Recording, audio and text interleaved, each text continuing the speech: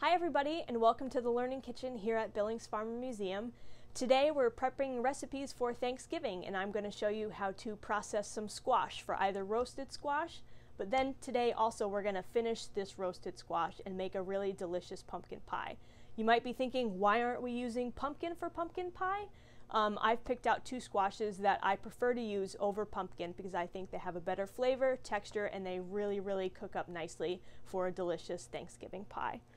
So the two squashes I have here are a butternut squash. It's extremely common, got a lovely sweet flavor. You can find them all over.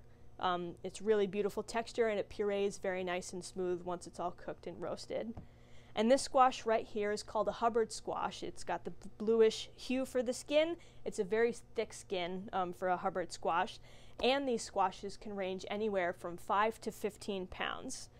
So pick the size that you want. If you're making lots of pies, obviously pick a bigger squash, but the bigger the squash, the more puree you're going to have. Now, since Hubbard squash has a thick skin, it's a little bit more difficult to cut than your butternut squash. So what I like to do is have a very sharp knife and then stick it in the squash like this, and then slowly rock the knife a little bit, working in small parts all the way down and around the squash. So I'm going to cut the squash this way, so you have two halves of a ball, and then scoop the seeds out. I'm going to do the same for the butternut squash and cut straight down this way, scoop the seeds out of the hollow end right here, and then I'll show you how to prepare them for the oven. So as you can see, I've finished cutting my squashes in half, and then I've also scooped out the seeds. The definitely smaller amount of guts and seeds for a butternut as opposed to a Hubbard squash. But you can look at the texture of the butternut squash, and it's really a nice close texture, more resembling that of a sweet potato. And if you look at the texture of the Hubbard squash, it's a little bit more grainy and mealy. So I would say for both flavor profile and texture, this is half sweet potato, half pumpkin. So you have that little mealy bit. Because it's so mealy, it's best used pureed in a recipe. So that's why I'm going to puree it up for our pumpkin pie. Now, to prepare our squash for the oven, I roast mine at 350 degrees, and if it were keeping it for a savory application, I would add some salt and pepper, but since we're not, I'm just going to olive oil. So I'm going to take a little bit of olive oil here in my bowl and just run it around the flesh of the squash to get it all nice and coated. That'll prevent sticking in the pan and also help keep the flesh a little bit moist. And to capture all of the moisture that's in the squash while roasting, I'm going to take my squash and roast it flesh side down. So the skin is sticking up, so the skin almost acts like a cover over the squash. So the moisture from the squash while it's roasting in the oven will create steam, and that'll help soften the flesh of the squash and reduce the cooking time just a little bit. Because the squash is so big, it will probably take an hour, if not 2 hours, to roast a Hubbard squash, closer to an hour for butternut. So I'm going to olive oil all of these squashes, turn them all flesh side down, skin side up, and start roasting, and I'll set my timer for an hour and then come back and check, and if not, give it a little bit more time. I would start with 15-minute increments and check every so often. So our squash finished baking a little while ago, and I've taken it out and let it set on the counter to cool for 1 to 2 hours because it was very hot. But as you can see, here's the flesh, really nice and soft, so you can move it around with your finger. Same with the Hubbard squash. It just purees. It almost melts like butter in my hand.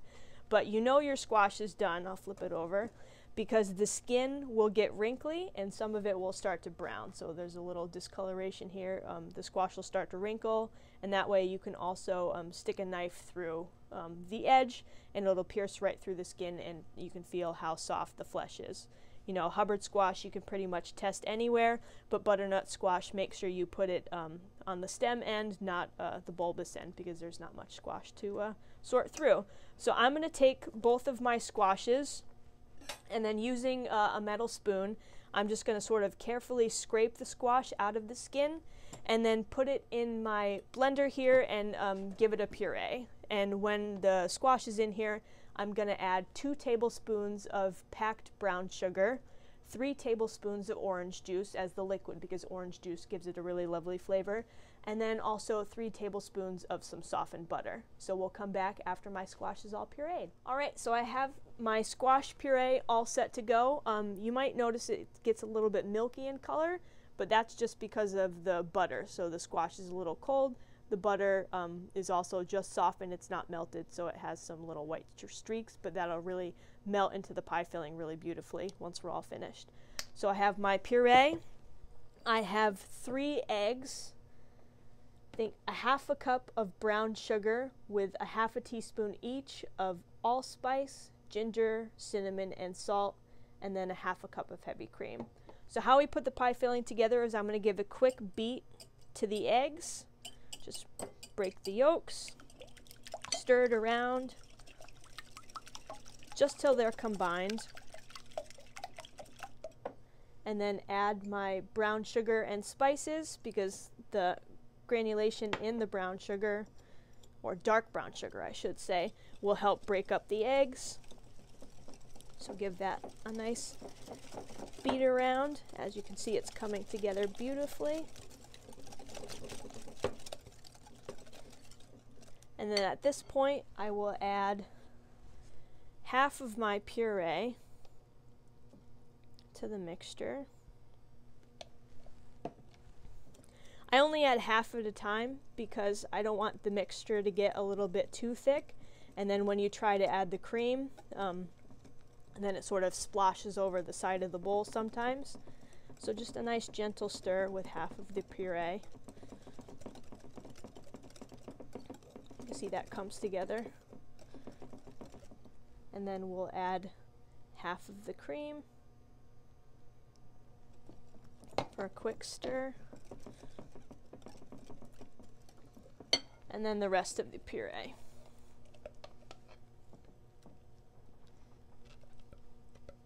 Make sure we get it all out of the container.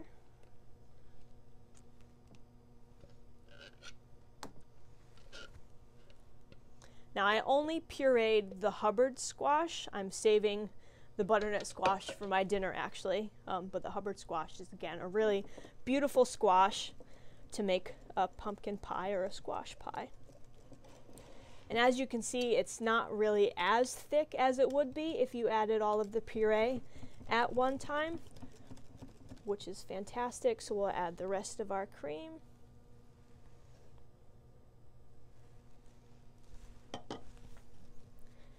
And then give that a whisk around. Now once it's fully incorporated, I'm going to pour it into my prepared pie shell. If you're running out of time or you don't have enough time, you can certainly buy a pie shell from the store, either or use your favorite recipe and then fill your favorite pie tin. But you can get a little creative with your pie dough. If you have your grandmother's famous family recipe and you want to use that every Thanksgiving, go for it. Again, if you're short on time, it's okay to use a store-bought crust. But the most important thing for pumpkin pie is to prepare your crust before you put the filling in. So that means crimping the edges and making it look all nice and pretty, because if you put the filling in and then you have to crimp the edges of the pie, you're going to get your thumbs in the filling or the pumpkin pie filling, and then it could get right on the edge where you've crimped and then burn. So it'll cook obviously faster in the oven, so you always want to crimp your pie first and then pour the filling in. So our filling's ready to go. I'm going to pour it into my pie shell. Scrape all of it out.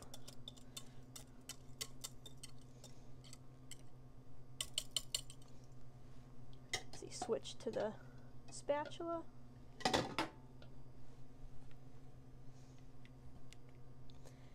And then my pie is prepared for the oven. I have my oven heated to 350 degrees, and it'll probably bake for 30 to 45 minutes, but I'll set my timer for 30 minutes to start just to see, and then adjust the time in small increments from there.